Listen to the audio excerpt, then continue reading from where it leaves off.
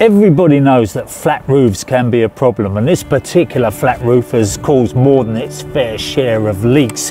The owner has had some of it re-roofed at great cost. That still hasn't solved the problems. There are other areas where you can see obvious signs of deterioration. Now I'm going to fix these problems with this range of Everbuild products, which I've used in the past. So I'm going to take you through some of the common problems you get and some of the not so common problems you get, and show you exactly what these products do.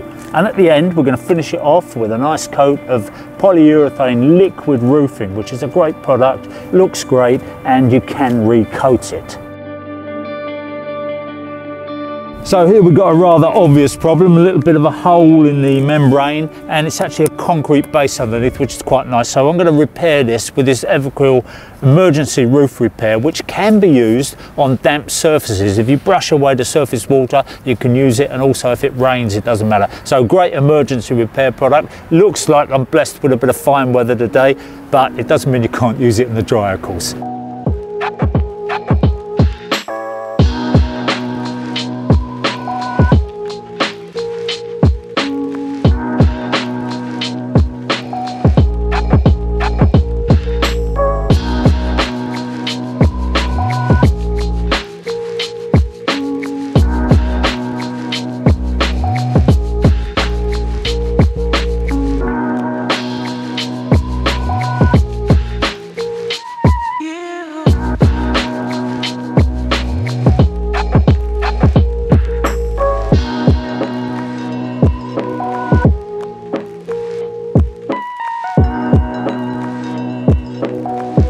When you put this on, a good way to check how thick it is if you see the roller roll, it's too thin. In other words, we want to use this roller more like a squeegee. Don't think of it like painting, think of it just spreading out like that. That's what we're after. Bit too thin there, go back for another bit, and then you'll see that it just runs the bead out there.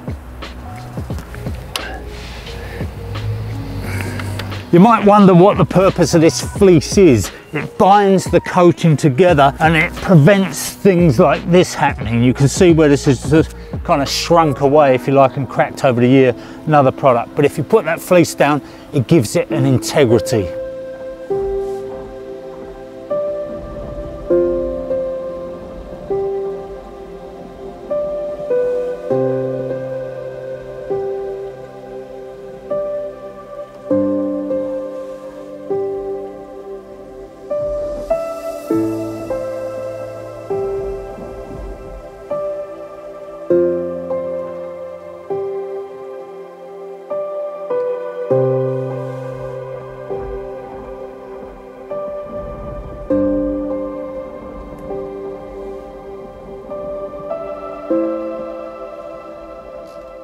Now, even though this roof has recently been done, there's all kinds of areas, little suspect areas where it might leak.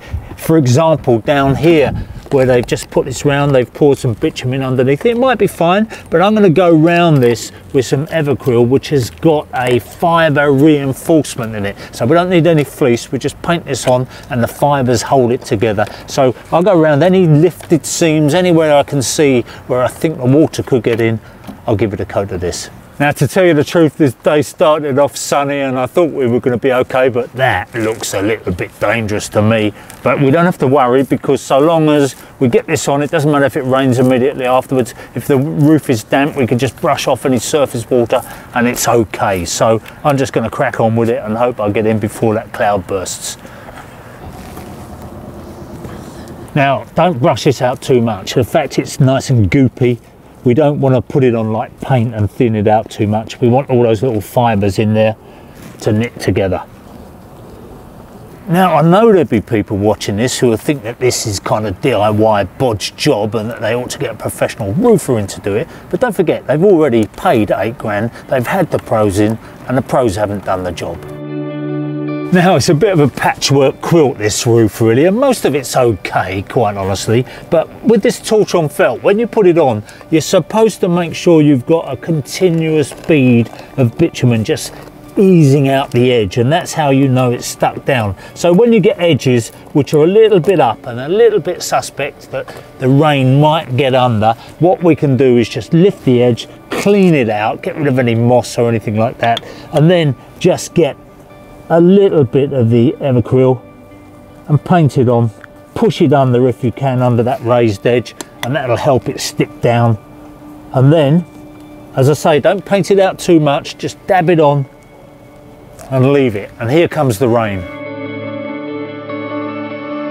Now this is a funny little area down here. You might think it's insignificant, but actually it's taking all the water off this flat roof through this downpipe, and it's also taking the water off the pitch roof, which is going onto the flat roof. And what's happening here is on the inside, it's soaking through, and that wall is really damp on the inside. So I can see a couple of little cracks here. So I'm going to use this Evercryl emergency roof repair, gun it into the crack, and then I'm going to give it a coat of the Evercryl fibre reinforced product over the top of it, and hopefully that will stop that damp from coming into that room.